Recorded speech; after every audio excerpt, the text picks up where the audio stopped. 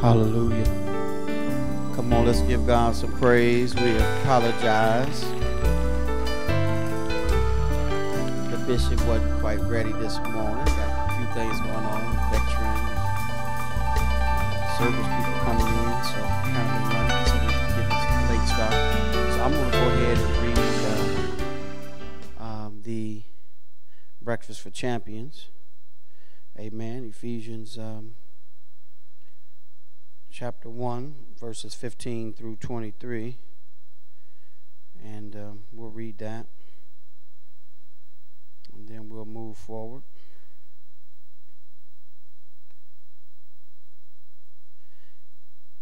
After I pray, Father, we just thank you. We honor you. We bless you for your name and your word and just your spirit and your presence. Bless us in today's Bible study as we continue to uproot those things that would hinder the free flow of your spirit. We love you and we honor you, sir. In Jesus' name, amen.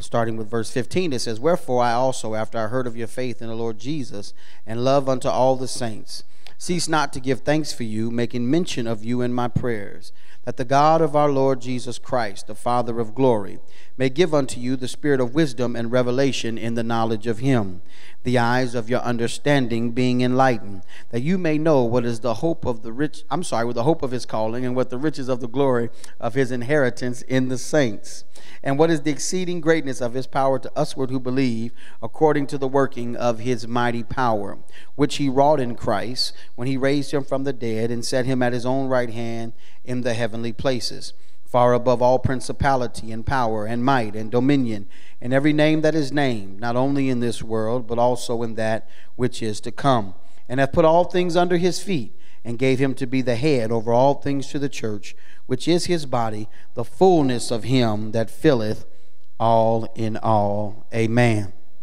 And so we want to just try to remember to read that every morning before we get started. It'll help us and kind of keep us refreshed on the Lord's intention for us to have the power of God operating in our lives.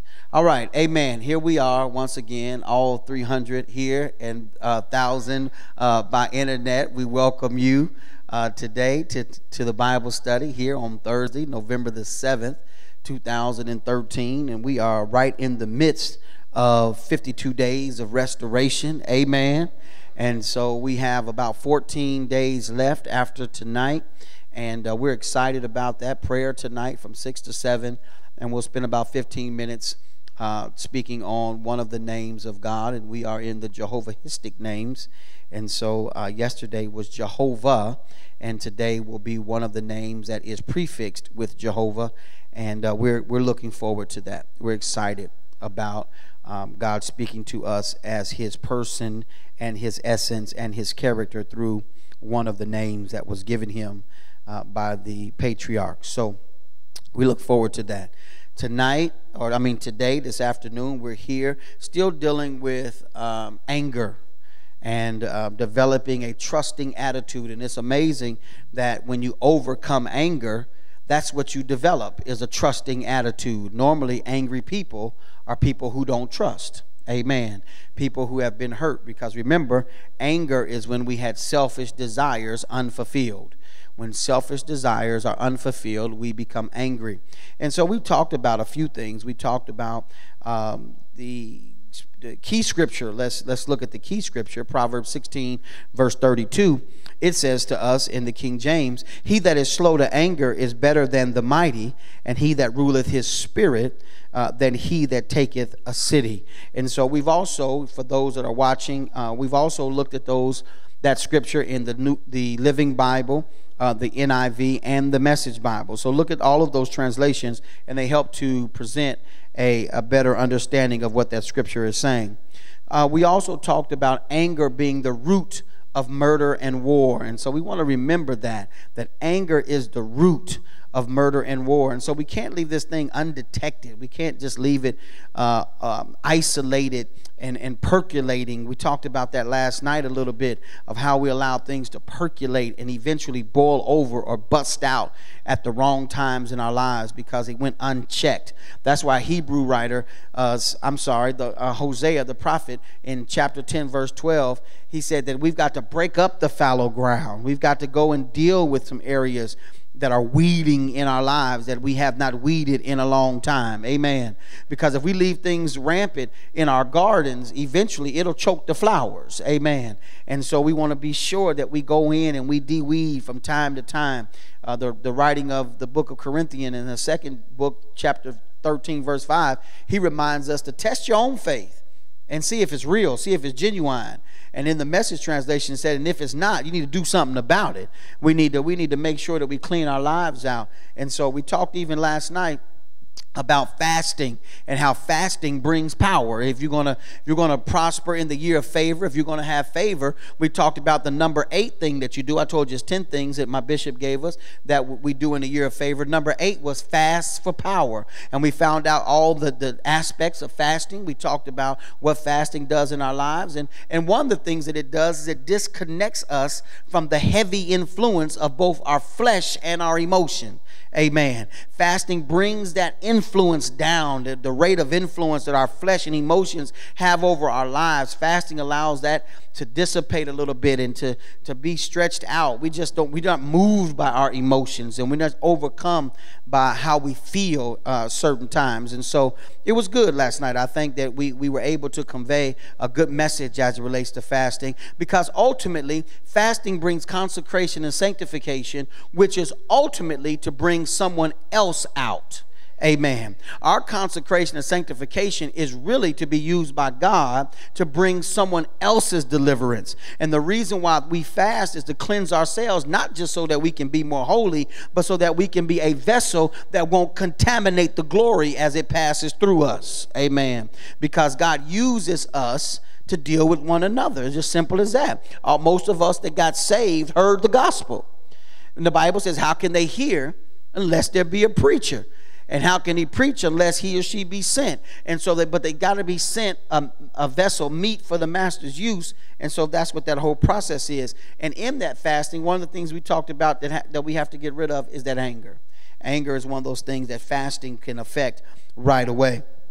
And so in talking about that, we talked about some practical evidences of the root of anger, and we talked about temper tantrums, and we talked about these spells and throwing fits and losing our mind and raising Cain, and we won't go back to that, but I could probably talk on that forever. Raising Cain, I could probably just stay right there for about 6 months. Lord have mercy. Can you believe that anger and that spell that comes over us, it's also known as raising Cain? And we know that Cain was a murderer. You know that he murdered Abel because he was upset that Abel's sacrifice was acceptable to God. His was not. And so when we allow anger to come and we allow that spirit to arise in us, man, that is dangerous to know and to have that definition of that tantrum that it's raising Cain, or it's going through a spell, which then talks about witchcraft and all the things that the witchcraft does to us. Because, you know, if we think about it, witchcraft and all those things cause us to have these outbursts. So when we think about a spell being on, just think about how many times you got so angry you just started screaming. Just start acting a fool. Just couldn't even calm yourself down. That's being under a spell. When you're so mad you're shaking. You're so mad you're burning and getting hot. That's being under a spell. We open our lives up to demonic influence and oppression because of this tantrum that we throwing at 30, 35, 40, 45, 50, 55, 60, 65, 70, 75, 80. We're still throwing temper tantrums like we did when we was 2 years old. Amen. But that's because we give the enemy room to put this spell on us. We're supposed to be saved and not possessed by the devil, but we letting the oppression of the spell and the oppression of witchcraft overtake us because we done threw a fit. Somebody say, I ain't throwing no more fits. Good God Almighty, I'm tired of looking like the devil and acting like Cain. I'm not throwing another fit. We sung us a song last night, My Mother's Cheer, stay calm, be cool, and be collective. Amen. That was my mother's cheer. Be cool, be calm, be cool, and be collective. And so we know when we start feeling like that, it's time to call a timeout. We got to call a timeout. We got to go sit in a corner somewhere. And so the second evidence that we talked about was having angry reactions to unfairness. This is when we just start tripping because, number one, life is hard. And that's not no lie. Life is hard. I mean, it's some days where it just was a hard day at the shop. I mean, my goodness, everything came at us. The enemy came at us. People came at us. Manifestation came at a great cost. Sometimes life is hard. But we also have to understand that because of what we expect from life, sometimes life seems unfair as well. Things happen and it's like, why me? You know, I've been trying to do right. I heard something a long time ago, no good deed goes unpunished. You know what I mean? So it's like, here I'm trying to do right. That's what Paul said, man, when I know to do right, you know, here I am doing what I shouldn't do. Evil is present with me. What in the world? When I know not to do something, I find myself doing it. I'm trying to help myself and can't even do it. So sometimes it's just that life is what it is, but we can't allow life to get us in a position to where we allow it to control us. Amen. And we've got to become offensive in our walk with God. Now, we've got on the whole armor of God. You don't leave the house without the armor of God. But one of that pieces of the armor was the sword of the Spirit, which is the word of God. And we've got to go forward offensively using the word of God, applying the word of God to our own personal lives so that we can be victorious every day. Do you know it's God's plan for us to be victorious and fruitful every day? Part of our prayer of repentance is when we realize we didn't have a victory or bear fruit in a day. Did y'all hear me? Lord, forgive me for not claiming and walking in your victory and not bearing some fruit today, because God has made us a fruitful vine. We should be fruitful people. The fruit of the Spirit is. And so not just out of our own lives, but somebody else's life should produce love and joy and peace because of us. There ought to be some blessings. We ought to just be laying blessings out. Just like when Ruth was walking in the field, Boaz told him, listen, just let a little fall out your basket, so she ain't got to work hard. So there should be some goodness just falling out our basket. People that follow behind us, people that watch us, people we got on Facebook, people we got on Twitter, people we got in church, family members, people where we live, people where we go to school. They ought to just be able to pick up and glean off of our goodness, because our lives supposed to be overflowing. Amen. And so because of that, they're able now to see the goodness of God coming out of your life. They ain't even got to ask you a question. They start snooping and following you around because they bless watching you. Amen. They bless following you around. And so that's how our lives should be. That's how our lives should move. And so we've got to think that way. We've got to move that way. And we've got to have that mentality. We've got to put those things to work. So we can't just allow the enemy to cause us to walk or to operate in a state of nothingness where we're not fruitful and we're not producing, because God has called us to be producers. Amen. Amen. God has called us to produce something. There is something that should come out of our lives that brings hope to somebody else's life. So we can't really worry about what's unfair, because sometimes the cost of your manifestation is great. But Jesus said that you've got to count up the cost. Don't be like a man that takes his team to war and you go with 10,000, you got to fight 20,000. Or you start a project, but you don't have enough money to finish it. That's in the Bible. You've got to count up the cost. There is some plan to this salvation. There's some plan to this redemption. And there's plan to our significance in the earth. It's going to cost you something. No cross, no crown. Amen. No pain, what? No gain. There's going to be a cost to everything that God does in and through our lives. I told somebody the other day, I don't mind being a doormat if somebody else is going to enter in. If that's my job, then I'll stretch myself out. I'll be that bridge, God. I'll allow you to use me. But I can't start complaining that people walking over me. If I done already agreed to be the mat, if I done already agreed to be the bridge, what am I tripping on? In order for them to get there, they got to walk on top of you. So there's going to be some people that's going to get into the kingdom, get into kingdom mindsets that are going to pay you no attention, disrespect you. They are going to not be grateful of what you've done in their lives, but you can't worry about that, because my reward don't come from man. It comes from God. I am seeking to please God and not man. And I don't care what anybody says to me. And that's that's half the problem. For all the people that's watching, you spend too much time wanting people to appreciate you.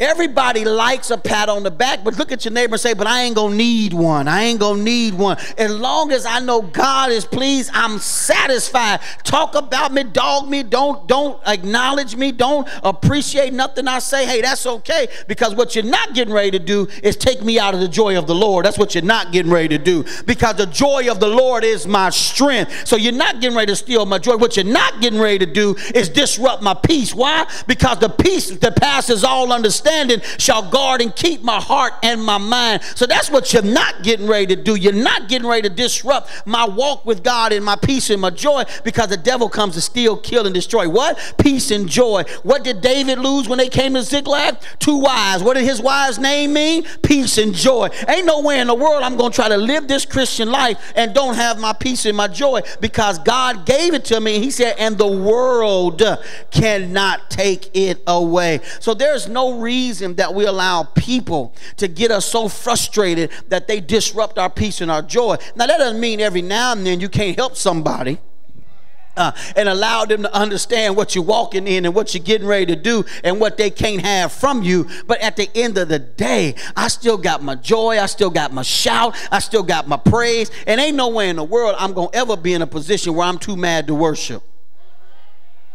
Yeah, but see, we got that going on in the church. People so frustrated that they too mad to worship. They too mad to worship. They get so upset at people. They get so upset at things, and they try to figure out what's going on with people's lives and what's going on with this and what's going on with that. And people done disrupted them to the point that they can't get into the presence of God. Somebody say, that ain't me, though. That ain't me.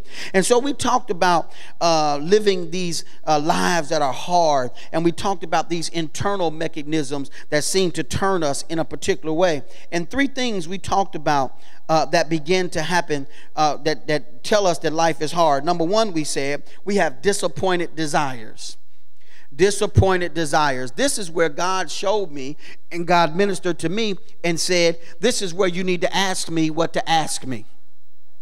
Because you're asking me to bless something, but you didn't even ask me if I was in that. And now you mad because I ain't blessing it, but I never intended to bless that. That's not where I was at. That ain't had nothing to do with me. You should have asked me what to ask me. And see, and if you'd have done that, then I'd have gave you the desires of your heart. Then when you asked me to bless it, I'd have already been blessing it. Because remember, whatsoever thing you loosed on the earth is already loosed in heaven. So when you just said, go on and bless me, Lord, he'll say, don't worry about it. I'm already blessing it because it's mine. That's why Zechariah said, ask for rain while it's raining. While I'm blessing, ask me to bless you. While I'm healing, ask me to heal you. While I'm delivering, ask me to deliver you. Why? Because I'm already doing it, and now you're going to see the manifestation. We keep asking God to do stuff that he ain't in. And we got to quit doing that. And then guess what? We walk away mad. We take it out on people, but we mad at God. Yeah, you can say amen, because I done already repented for all them years where I tried to displace my anger on people, and for real, I was frustrated with the Holy Ghost. Amen. Because I done listened to some wrong teaching. I done got on some wrong doctrine where I can name it, claim it, where I can start telling God what to do because I got power on earth, and forgot he's still God. Your faith don't make him not God. You can't faith God into doing something that he don't want to do. Amen. You can't move him out of the realm of his providence because you got faith. I hear people say that, well, I got faith, honey. You got faith in the wrong thing, and you getting ready to have your feelings hurt. And if you're not careful, you'll be to mess around, let the devil give it to you, and then when he give it to you, it's coming with curses and persecution. It's going to come with a heavy price that you can't pay. You better quit trying to declare what God ain't in. You know, the children of Israel said, give us a king, give us a king, give us a king. He said, you don't want a king. You've got judges, you've got rulers, you've got people and prophets that listen to me. You don't want, we want a king, we want a king, we want a king. Okay, here comes Saul. The Bible says, and he was a heavy taskmaster. They ain't had nobody like that in the rest of their lives. Then they start hollering, Lord, kill him.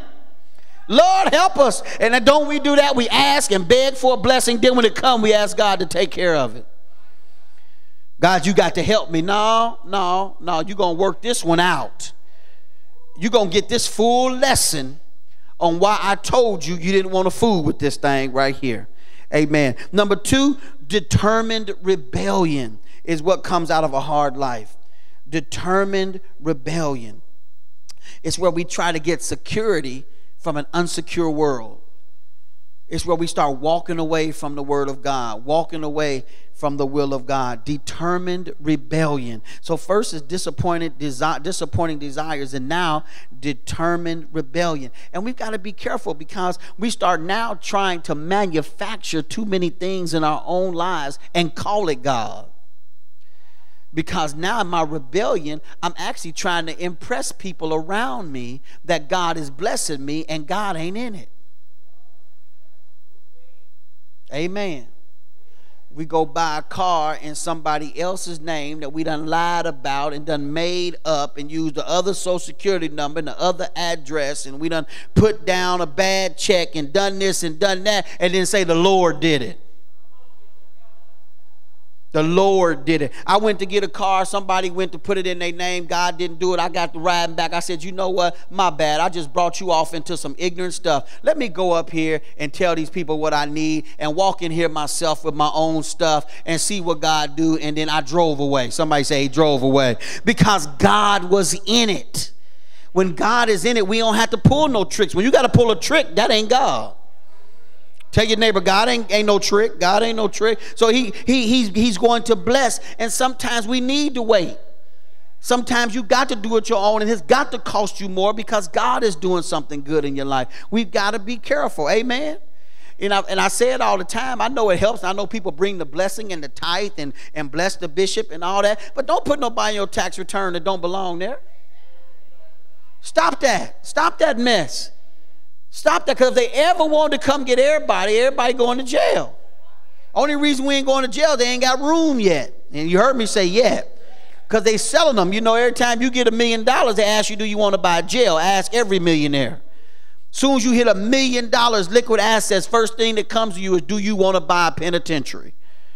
We will build it, give you the credit, and all you got to do is have the operating cost, which is normally $1 million for a year for about 50 inmates, and they want to pop them up all over the nation.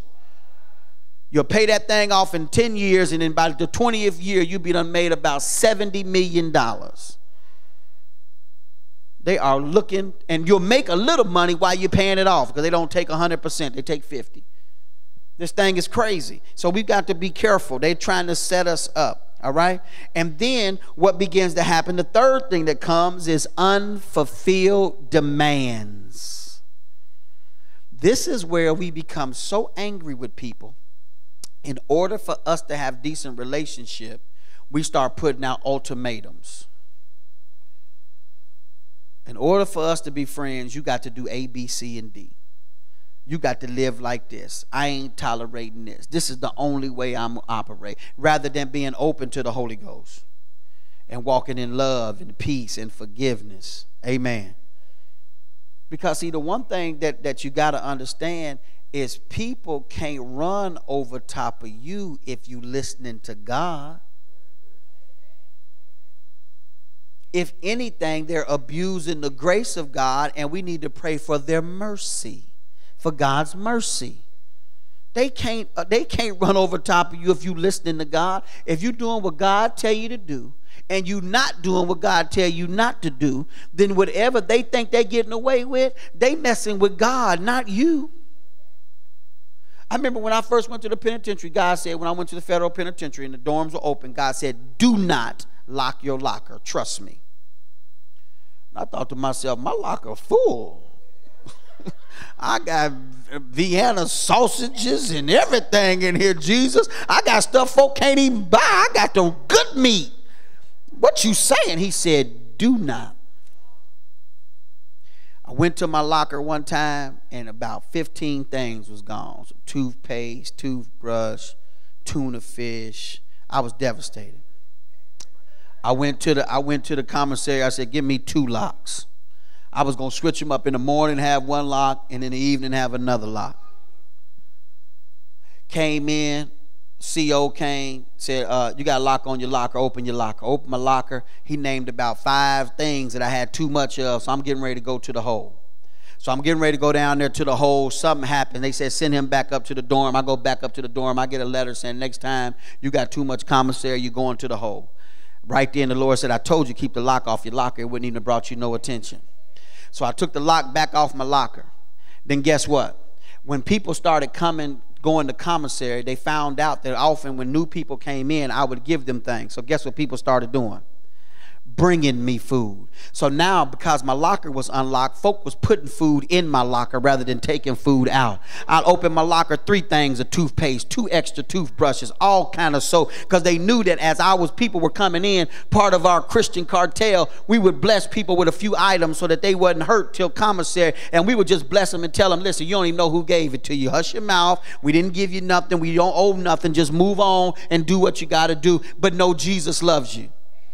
It didn't matter if they came with a kufi on or whatever, because God has a way. Sometimes we walk around and have such a demand, don't want to trust God, don't want to believe God, so worried about people abusing us, we miss our blessing.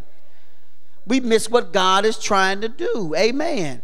And you know, in the midst of us doing stuff, folk gonna despitefully use you.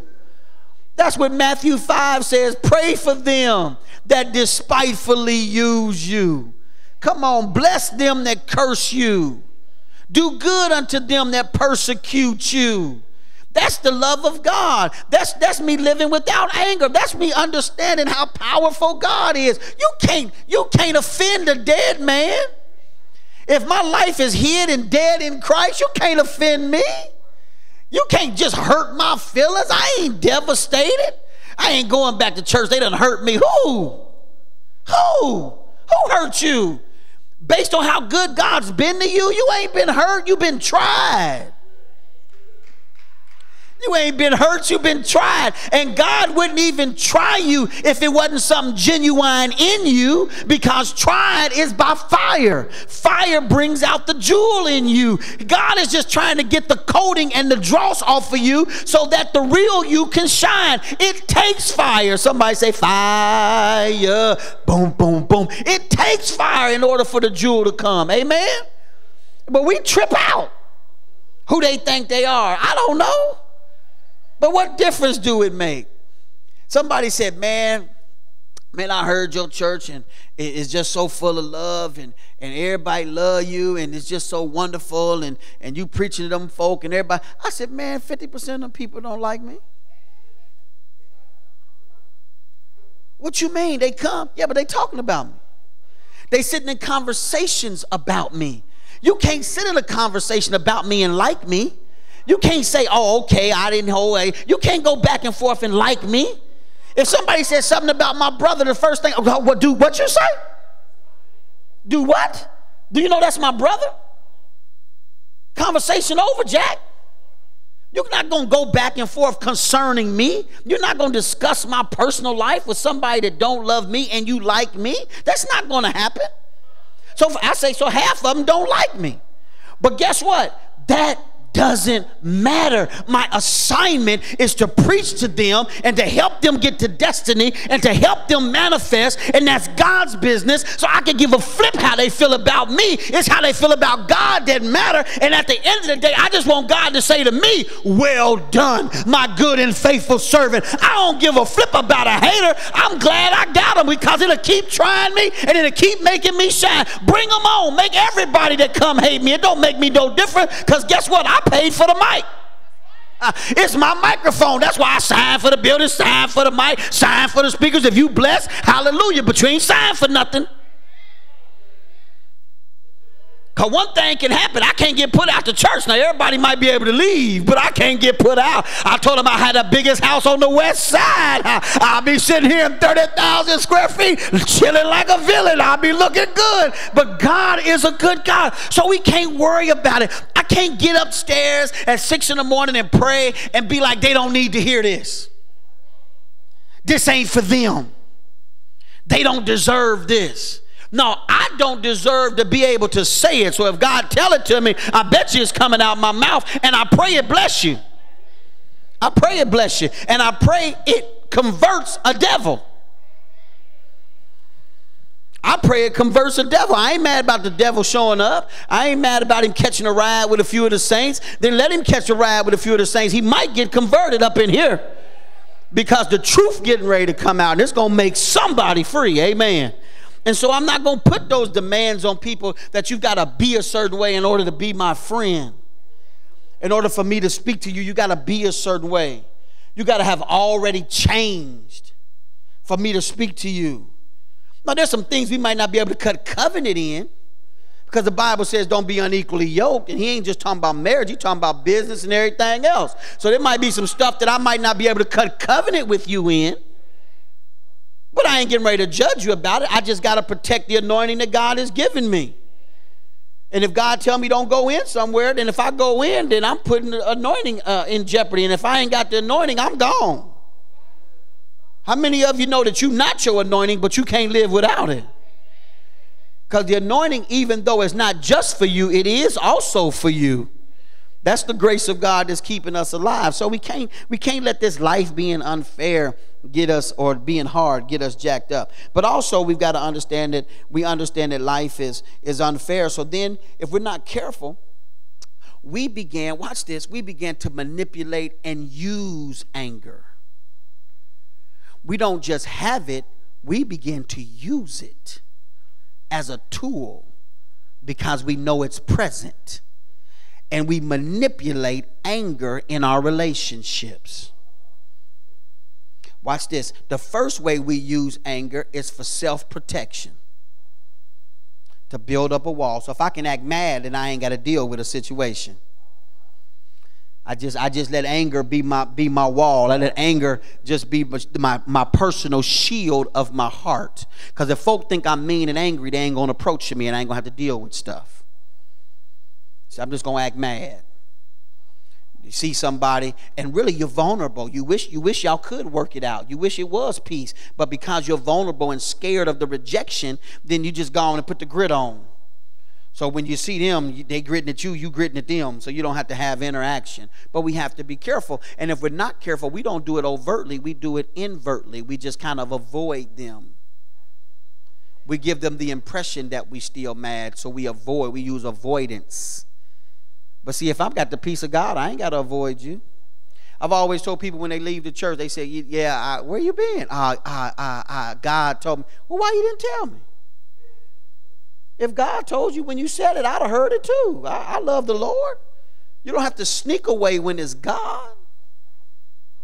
You have to run out the back door when it's God. You can thank God for the time you've had, salute him for what you're getting ready to do, and walk with your head up and humble and walk right on out the door because it's the Lord. You done snuck somewhere and joined somewhere and hid and hiding when you see me at the gas station and pulling off when we at the light together and ran a red light trying to get away. Oh, God, is that bishop coming? Show me. Turn, just turn. I done seen people, and you know me, I'm goofy. I done follow folk.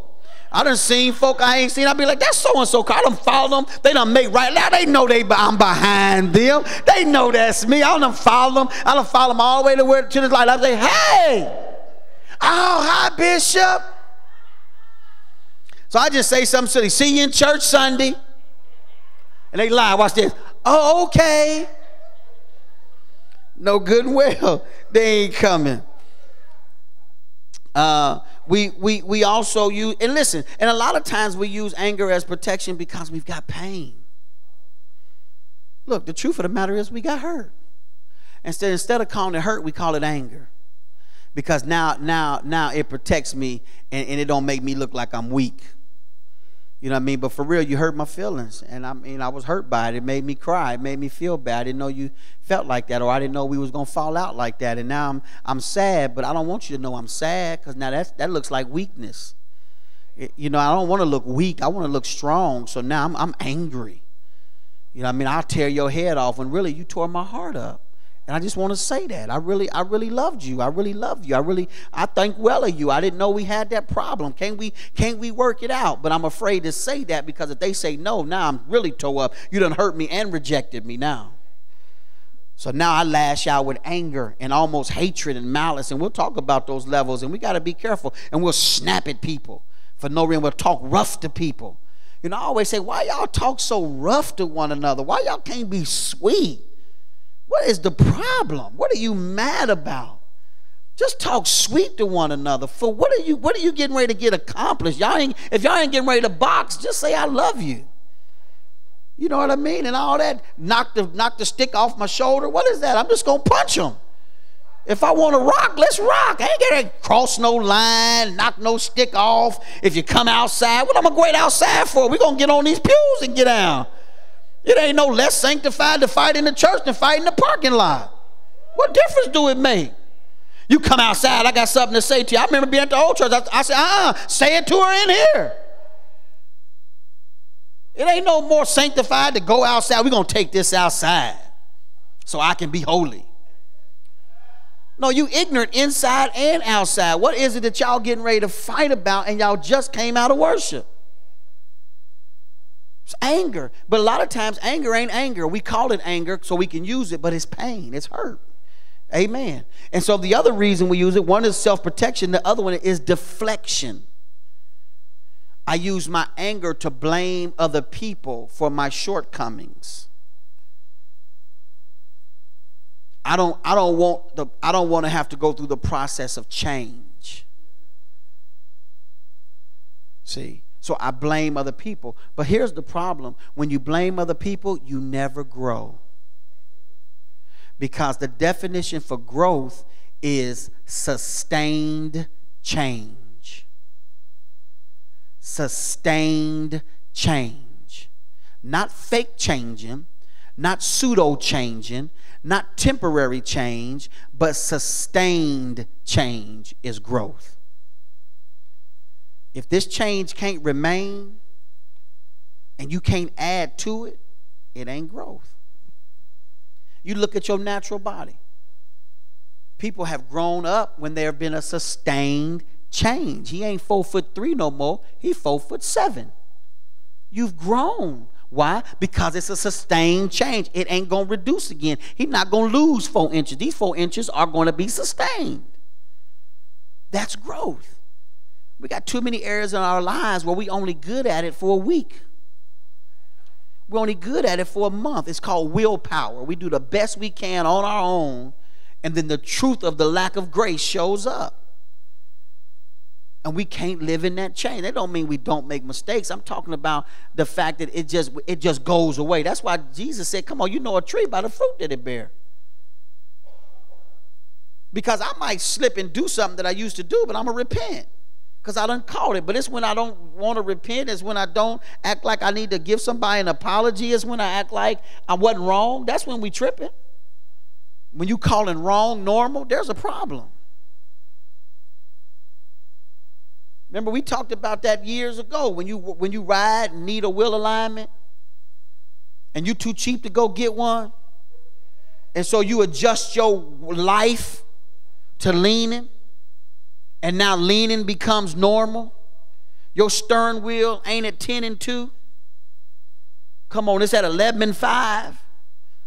And you got to drive straight like this because we don't have what it costs to take care of it. That's the same thing in the spirit. We start living out of alignment, and then we call it normal and got an issue when somebody else address it. Amen. You know how many texts and emails I get where somebody say, you know, I appreciate it. If you got something to say to me, you can say it to me directly. You ain't got to say it over the pulpit. I said, well, praise the Lord. If the shoe fit, take it off and find the right size shoe. I'm glad it bust you upside the head, but you got to know I didn't wake up this morning with you on my mind. As crazy as my mind is, you wasn't on it. It wasn't you. So we've got to be careful. So deflection, anger, deflection just wants to blame everybody. And if we're not careful, we've done it. We've done it. This wife of mine, this husband of mine, these kids of mine, this mama of mine, this person of mine, this friend of mine, this mate of mine, this roommate of mine. If we're not careful, we've done it. We dismiss stuff being us. You know, we displace it. We put it on other people. If I didn't have all them in my life, I'd be all right. You ought to be all right now. I could flow if this wasn't around. Somebody told me the other day, you know, if it wasn't for this and that, I'd have been great. You should have been great without this or that. It would have been your greatness to help change this or that. You just wasn't great. And face it.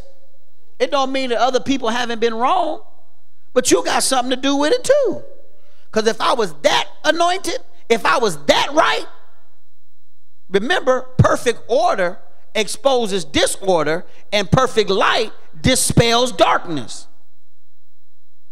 So if we're perfect, ain't gonna be no whole bunch of disorder around us because it can't stay in. If we're perfect light, darkness can't show up. It's because we got a couple bulbs out too. Amen. And so we just got to be careful. Somebody told me the other day, they said, Bishop, you got a bulb out in your chandelier. I said, no, I don't. And they said, yes, you do. And I flicked the light on. I said, see, ain't no bulb out. They said, walk to the other side. And I said, well, daggone. I've been preaching that all this time and didn't even realize how true it was. The daggone bulb was out, but it looked on from this perception. And I found out from an electrician that when you got bulbs out, if it's made for 4 bulbs and you got a bulb out, you're making the other 3 work too hard. And you're shortening the life of the electricity current in that thing. Because you're making them work too hard. It's pulling on the wattage unevenly. And I thought to myself, good God Almighty, how many of us are sitting in the church with our bulb out, but it looked like we own because people looking at it from the wrong perception. They looking through lit bulbs and don't see that we out. Amen. We need to take a better look at our own lives and quit blaming everybody else and realize we the out. So look at your neighbor and say, I might be the bulb that's out. I might be the bulb that's out. That's the problem around here. It's dark because I'm the bulb that's out. Shucks. And I'm blaming it on somebody else because when I look, I get a reflection of their light thinking it's mine.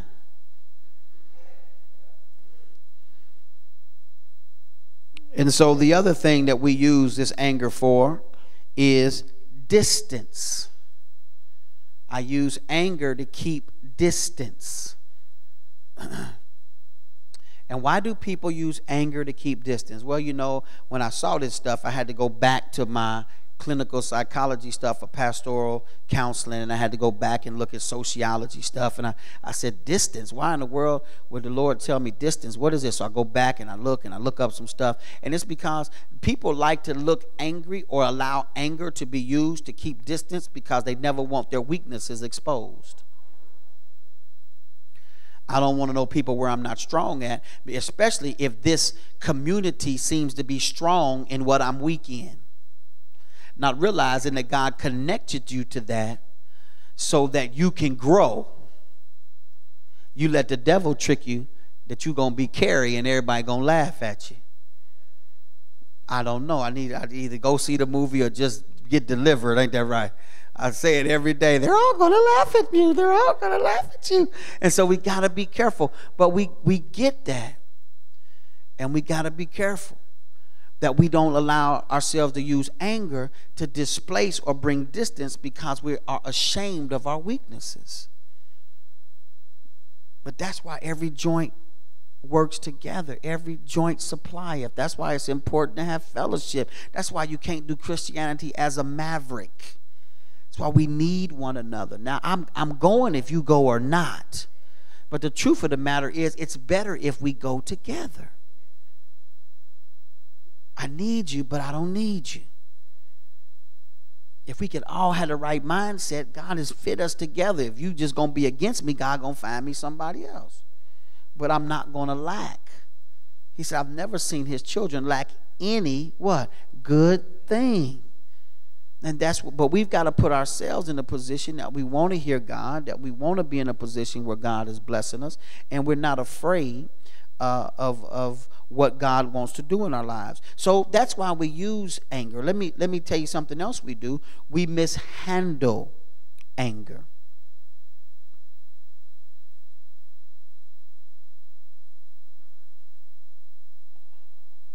We mishandle our anger. How do we mishandle our anger? The first one is called repressions. We become repressive. We're upset and we vile in our character because life isn't working out on our terms. And we've been like that. It's been like, you know, we've had some areas and some times where it's been our way or no way. Where it's got to go down this way, or don't include me, don't ask me for my help. Upset because it didn't work out for me, so now I'm going to put some strong, stringent stuff on you. Still frustrated. The second way we mishandle anger is we have shallow confessions.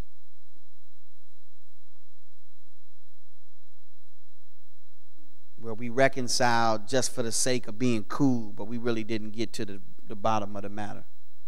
And we still walk away with an issue. But we say, I'm all right.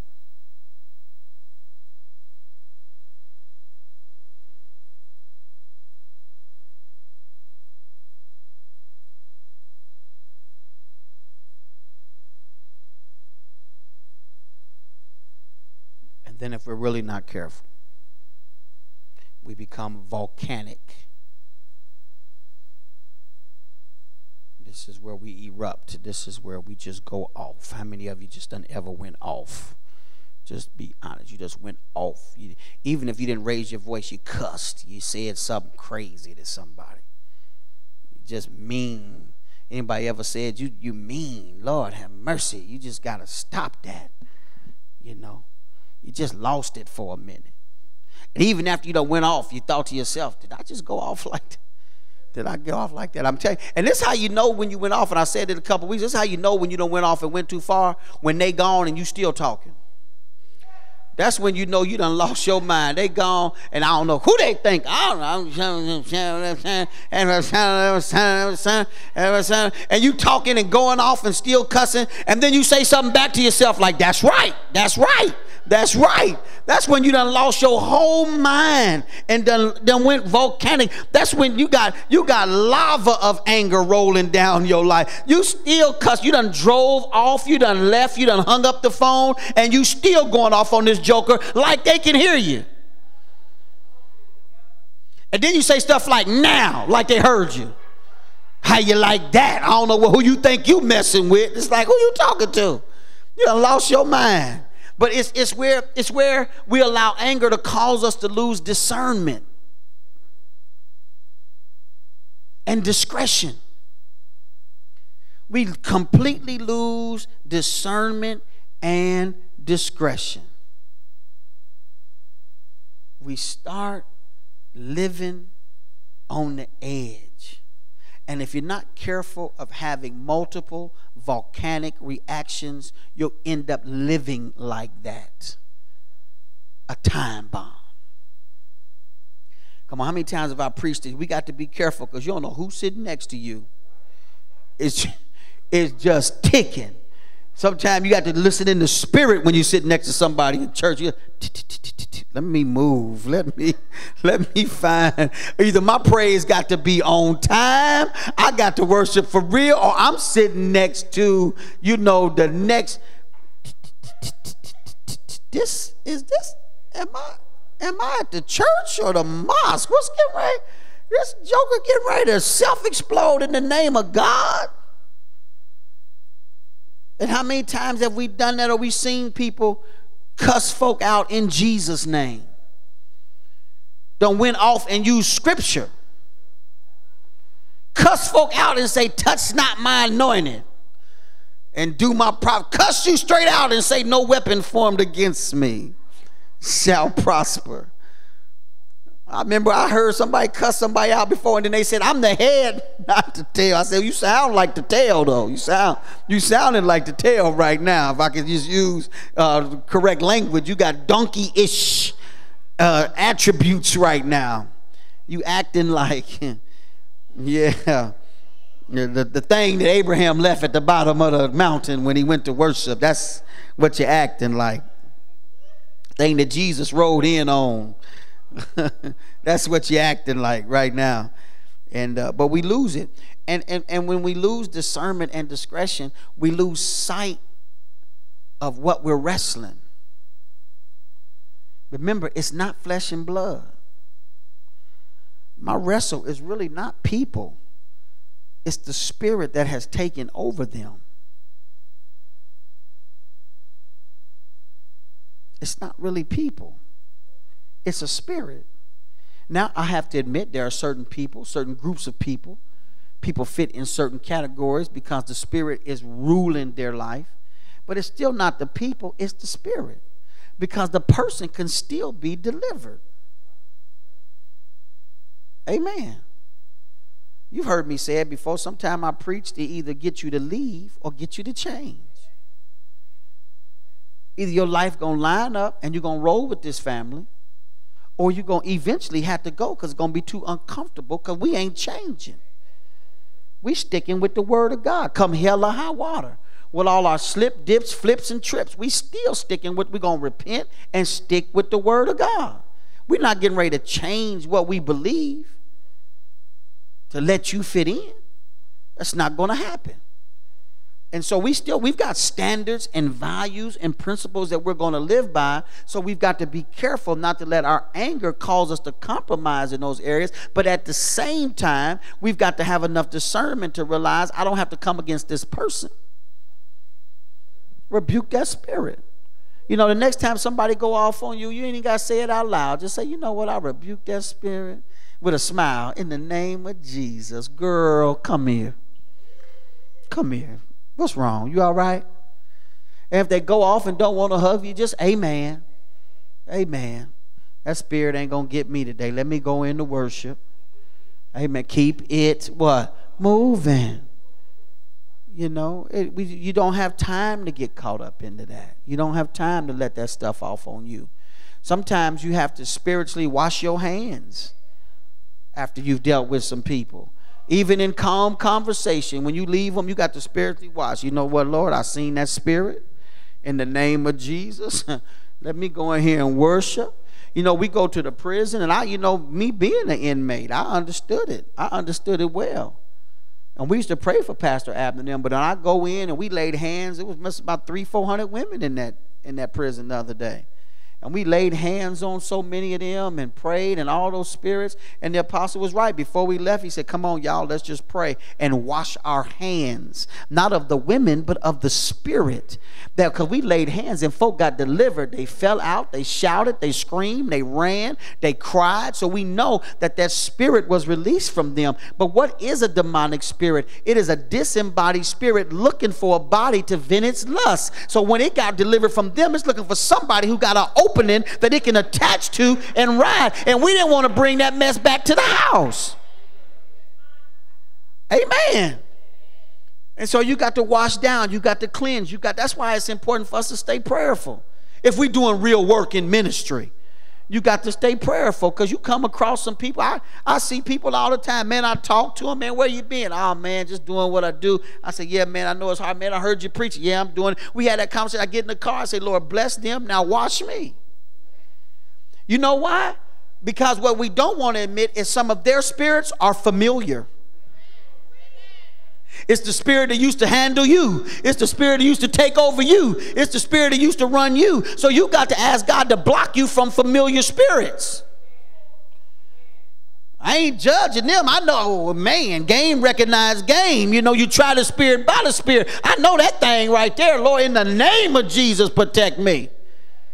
Because I know what it's like if I get caught back up under that thing. It's hell to pay for the city if I'm back on the block. I don't need that thing. Amen. And so we've got to be careful, because volcanic anger will cause us to lose our discernment and our discretion. We won't even know how to deal with plain situations. You look what James says. A double-minded man is unstable in what? All of his ways.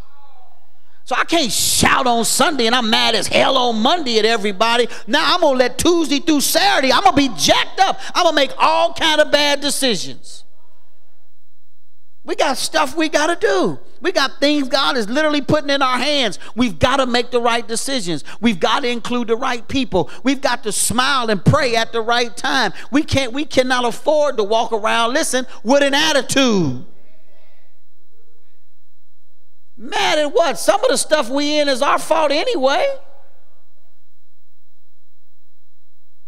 How many of you know you can complain a curse into your life?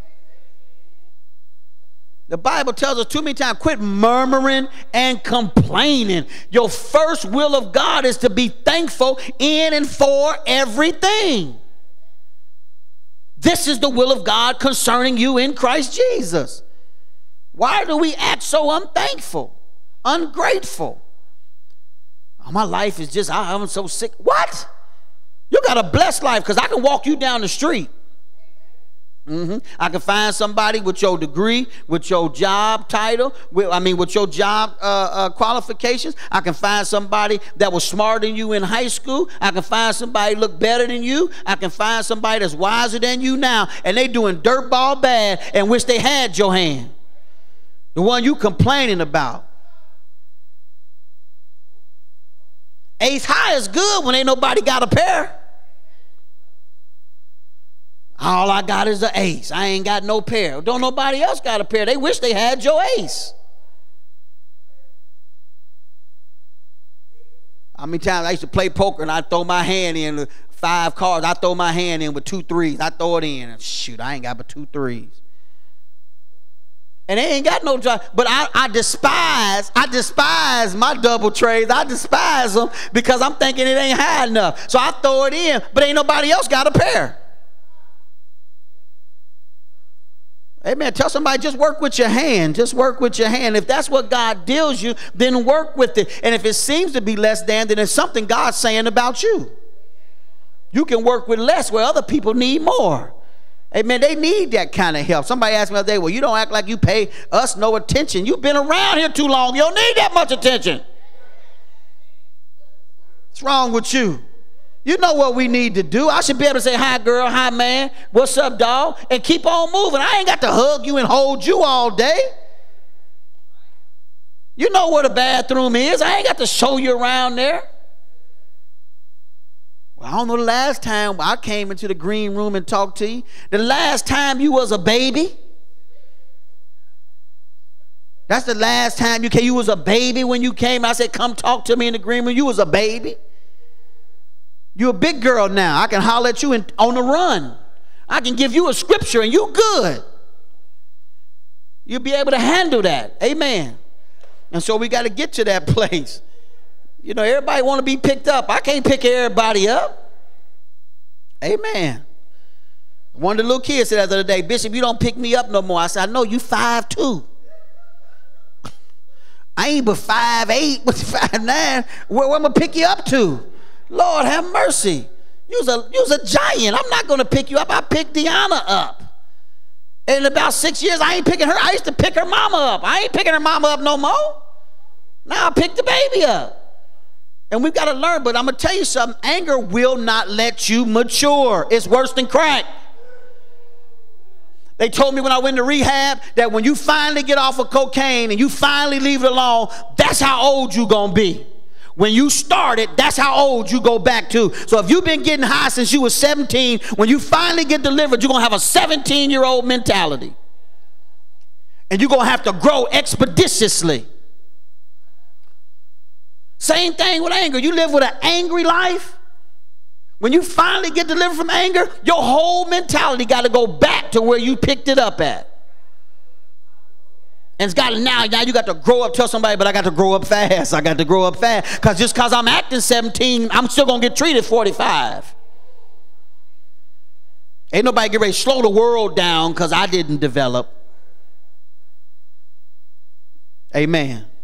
And so we've got to be careful. We got to be careful about this life is hard thing. We got to be careful about the life is unfair. We got to be careful of how we use it and how we mishandle anger. Father, we thank you. We bless you for this hour. We thank you for this time, God. Continue to strengthen us and guide us. Continue to grow us, God. Mature us in your word. Help to get rid of this anger, God, and this distrust that we have developed because things didn't go our way. People disappointed us, and situations of our own selfishness were unfulfilled. Help us, God, to realize that our times are in your hand and that we can trust you with all of our heart and lean not to our own understanding, but in all our ways, if we acknowledge you, you shall direct our paths. Help us, God, to just become the people that you have preordained and predestined for us to be, that, God, we might be used as vessels meet for your use to bring someone else into the kingdom, to give light to somebody else, to call somebody else to call upon your name and receive the good news and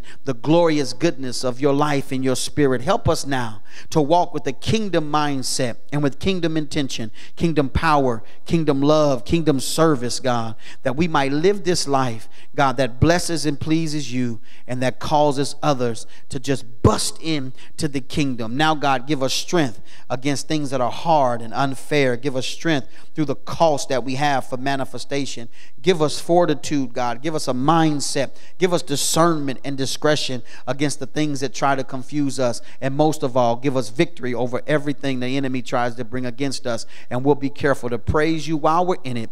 Praise you while we're going through it. Praise you while we're under it, because we know your praise is worthy and we can praise you in advance. We love you and we honor you and we bless you, sir. In Jesus' name, amen. All right. We love y'all. See y'all next week.